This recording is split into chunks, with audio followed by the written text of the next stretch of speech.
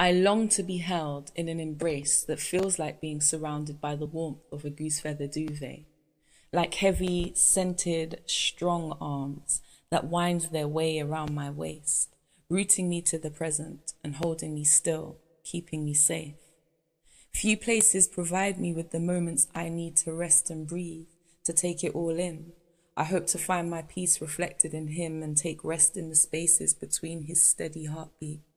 Majestic as Everest he may be, he always leaves enough room in the air for me to think clear thoughts, see with a clear view, remove from the world that exists solely to consume my soul. I want to be where nothing is the matter. Nobody knows where I am, with who or why. My needs being met, feelings honoured, body, mind and spirit satisfied. I wish I could reside in this fantasy, content with it all.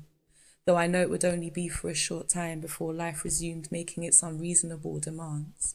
So I'd savour every stolen moment, every salty bead of sweat, every delicate bodily scent and every sacred second.